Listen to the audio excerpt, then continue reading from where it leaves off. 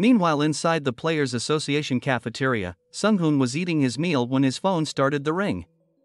It was a call from ranker Kim Giju, and upon picking it up he joked that the handsome secretary Hyo Sunghoon was speaking. Giju on the other side asked if it was illegal for a player to run through the streets without authorization, and Sunghoon, while puzzled, answered that it was correct since it's dangerous to do so. He then asked Giju why was he asking something so obvious like this, and Giju replied that he had someplace he needed to get to quickly, so could he be exempted with his mercenary privileges? Sunghoon replied of course, as long as he was informed first. But before he could get any more answers from Giju, the call was already disconnected.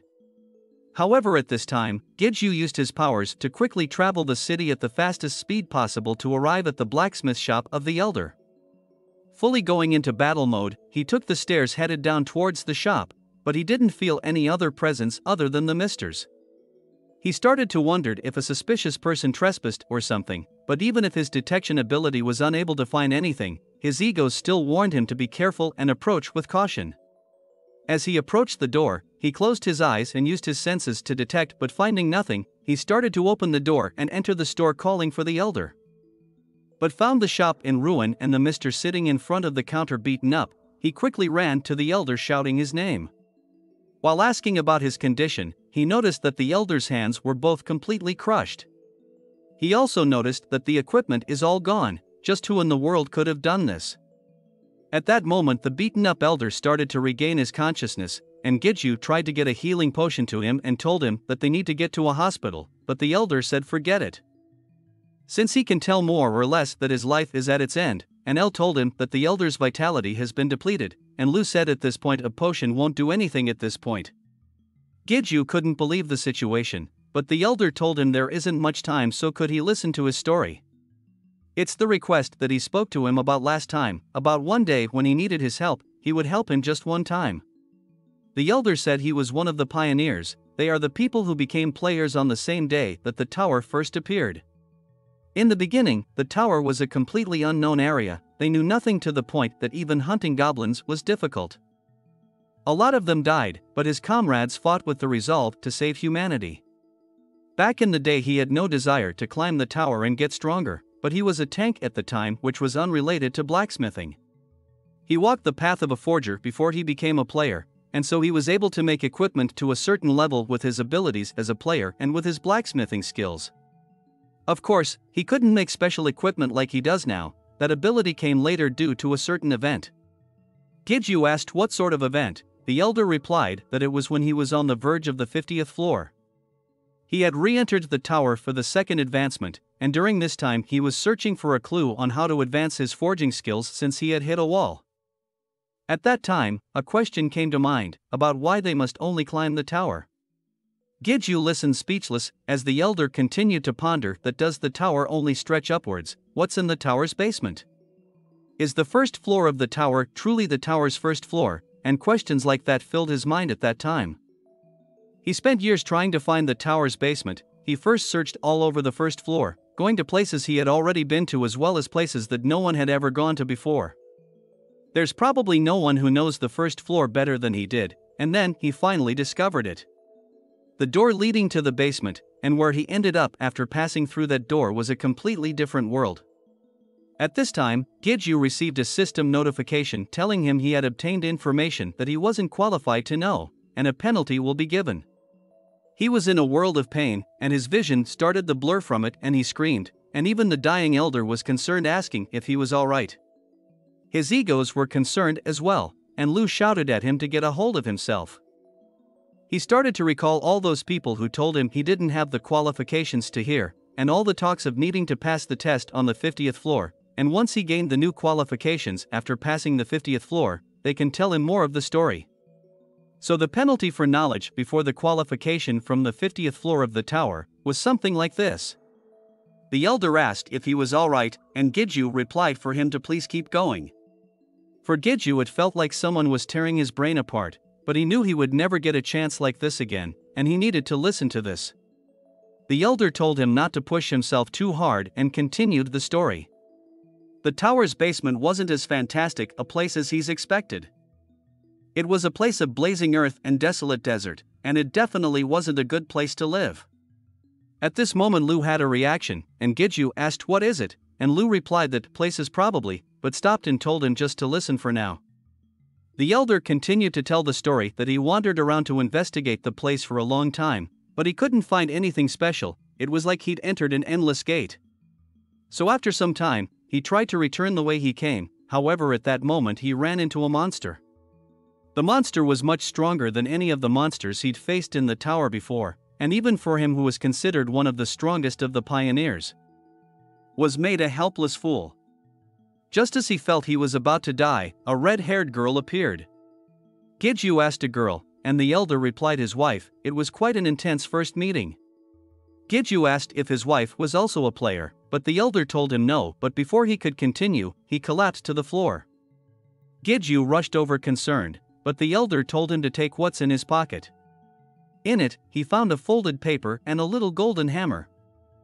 Getting himself up from the ground, the elder told him that it's a rough map of the tower's first floor and the location of the trapdoor that leads to the basement. If you go there, Minsu will and couldn't continue due to a coughing fit that came over him.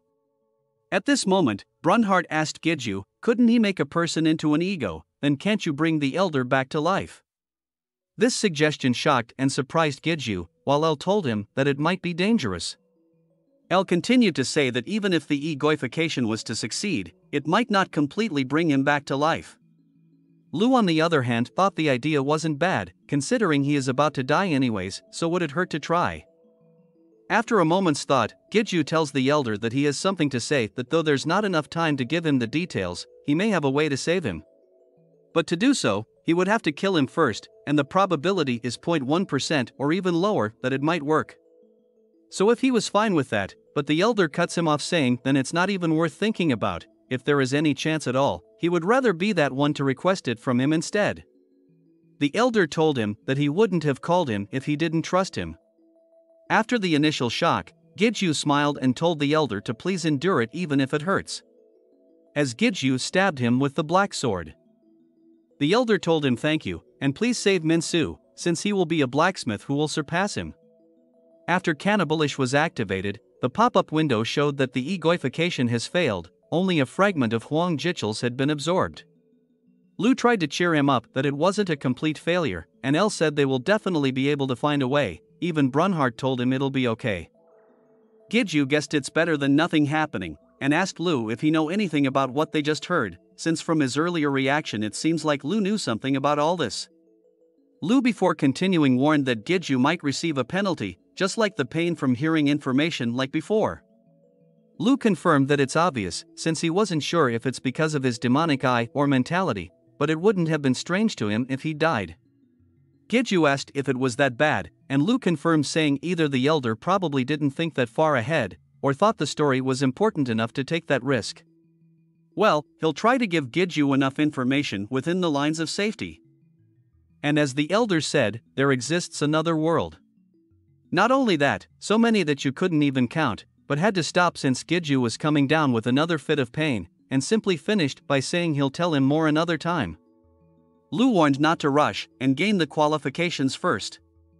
Meanwhile, somewhere on the tower's first floor of the tower, a man with a monster mask in a white robe was shouting to a group of follows, telling them that the door will open once the ceremony is complete, and the gods who will punish this world will arrive. The apostle will become the king of the gods. As he turned to a man standing off to the side, he asked if something was not to his liking. And in front of the man is a boy Minsu, who is lying asleep inside a slightly open stone coffin. The man in purple said that they truly knew nothing about what will happen when the passage's barrier is undone. When the masked figure was confused, the man in purple said it was nothing and told them to begin the ceremony, as he sealed the coffin closed. Just then someone charged into their location and caused a blast among the follows sitting down, making a huge ruckus. As the man turned to look behind him, the cloud of dust started to settle and reveal the figure of a man. It was Giju, who shouted with anger, "Where's Minsu?" A few minutes before, Giju had looked at the rough map of the tower's first floor, which indicated the door that led to the basement. He was running across the tops of buildings headed to the tower, and telling Lu that he knew where the location marked on that old man's map was. Since there was no way he would forget, since it's the place he went to every day before he met El and Lu. The place he visited once he finished with his guide work, which is a remote place that players didn't come to on the first floor, a secret space only for him, the place where only one goblin appears a day. As he approached the location, he found a barrier that restricted entry and also a perception-blocking barrier that was also applied on top of it. A barrier like this won't be easy to break, and it usually required a key to open it. Upon thinking about a key, could it be that the other item the elder gave him was the key? He used the small hammer and touched it to the barrier, and to his surprise, it created an opening. The person in the purple robe was talking to the masked person and was about to start the ceremony, when a blue and red streak came down from the sky to strike among them. An angry Giju was asking them where's Minsu, and as he scanned the area he could see a coffin in front of him, and he could feel Minsu's energy coming from within. Luckily, he was able to gather information from the guard he questioned on the way. First, they were all part of the Carven Guild, and their objective is to offer Minsu, who possesses the same blood as the gatekeeper, as a sacrifice and open the door connecting to another world. Giju felt like he heard of the Carven Guild before, but most of those here were mid-rankers with a few rankers, but the most dangerous was the man in purple. Lu cautioned him to be careful since the power he feels from him is almost on par with Giju. Upon hearing this, he called on Rain's wolf form to take part in the battle, at the same time opened his gate to bring his undead minions onto the battlefield as well. The man in the mask screamed impossible, how can a human possess the territory of the gods, could this mean that he's also a god's apostle? Unable to accept reality, he shouted with maddening eyes that this must be a trick of some sort. The masked man raised his weapon and charged at Giju, shouting do not disrupt the ceremony. Giju was easily able to dodge the attack, which infuriated the masked man, who called Giju an insolent bastard, how dare he impersonate a god's apostle. Giju effortlessly dodged all the attacks, and in one move killed the masked man with a single strike. The man with his dying breaths questioned why a god's apostle was disrupting their ceremony to Lord Andres. At the moment of Andres, Lu commented, could that bastard have, and Giju quickly asked Lu if he knew who Andres was. Giju could sense an overwhelming rage coming from Lu. However, Lu told him they can talk later, but for now to focus on the opponent in front of him for now. He agreed and looked at the purple-robed figure in front of him, neither of them moved and just stared at each other. Giju was thinking that if the other party was not going to attack, should he make the first move, but Elle told him she doesn't feel a hint of killing intent. Then Giju asked, what are your objective, are you not their comrade, and why are you just standing still? After a moment of silence the maid in purple said that he didn't want to see it either, his son being used in this way. This completely mystified Giju, then confronting the man said then are you Minsu's father? And also Mr. Huang Jichel's son, but the other party just laughed and replied you're taking a census in a situation like this, and called him a hectic guy. In any case, since Giju entered his barrier, his father must have sent him. Then confessed that he was the one to harm his father, and kidnapped his son. But he didn't join hands with them and did all this because he wanted to, and if he said it was unavoidable, then it would just sound like an excuse. However, at this moment, Lu commented that the other person looks way too old, since it's only been 23 years since the tower appeared. Then Giju replied out loud that now you mention it, the years didn't match up. Since Mr. Huang said he met his wife when he was a player. And since the tower only appeared 23 years ago, shouldn't the person in front of him be around his age? But considering Minsu's age and this man's appearance, then the other person replied so that's what he meant, and said, are you aware of the existence of other worlds, the flow of time there is different from Earth? Then Giju recalled Sujung's comment about them being the same in Earth age. The guy in purple continued to explain that different from his father and Minsu who were born on Earth, he was born and raised in another world. And the fact that he belongs to another world gives his existence a large penalty, so he pondered for a long time whether to return or not, and what he should do once he returned. However, at this time, a crack appeared on this man's face, and Giju noticed it. The man used his hands to cover his face, and continued to speak saying that his father blocked him from belonging to his world, and completely severed his relationship with him.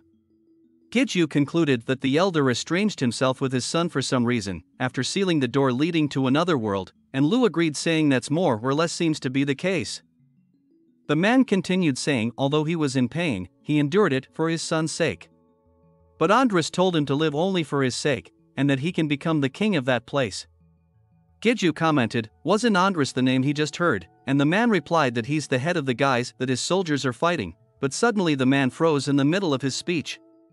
Giju started to wonder why this man was acting like this, and Lu informed him it was a mental attack, Andres' specialty. And it appears he must have a certain amount of resistance to it, but that in itself became a poison.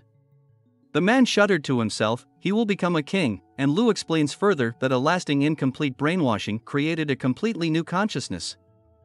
As flames started to come out of cracks on the man's face, he started to utter words, becoming a king, father, Minsu, sacrifice. The flames rose high into the sky and the followers shouted that the apostle is descending, telling everyone to get away or they'll all die if they stay there. While the lich told his soldiers don't let a single one of them get away. What appeared before Giju was a towering flaming monster with horns coming out of his forehead. While jumping up to attack, Giju couldn't help notice the incredible heat coming from the monster and called Rain to aid him. However, thinking he was too late, he blocked the attacking fist of the monster, only to crash on the ground in a flaming explosion. As the flames cleared, Giju was unharmed thanks to the elemental water protection provided by Rain in the nick of time. But El warned that its firepower was too strong, and Lu warned him that he can't last because his skill proficiency was too low. As the flame monster continued to attack with its fists, Giju only had time to dodge out of the way but knew that he couldn't keep using the elemental skills directly like this, since it was putting too much strain on his body. As he stood in front of the coffin pondering on what to do next, the monster conjured a giant fireball in the air and throws it at our hero. Being surprised by this sudden change in its attack, Giju barely dodged out of the way. But to his dismay, the fireball actually struck the coffin instead, which had Minsu inside of it. As Giju was horrified at what just happened, he shouted Minsu's name, but Lu told him to calm down, since Minsu was fine. He felt it as they entered this place, but Minsu's coffin was protected by a barrier. Giju was relieved and told Lu to tell him something like that sooner, but Lu rhetorically replied that he didn't ask. As Giju turned to face the monster, he commented that now all that's left is to face that thing without a care. Lu asked if he had a way, and Giju replied with confidence, of course, if elemental water won't work. He called on elemental fire, and was soon covered in burning red flames. As the heat started to rise, Giju said, "Let's see if it can burn." Subscribe to the channel for the next part.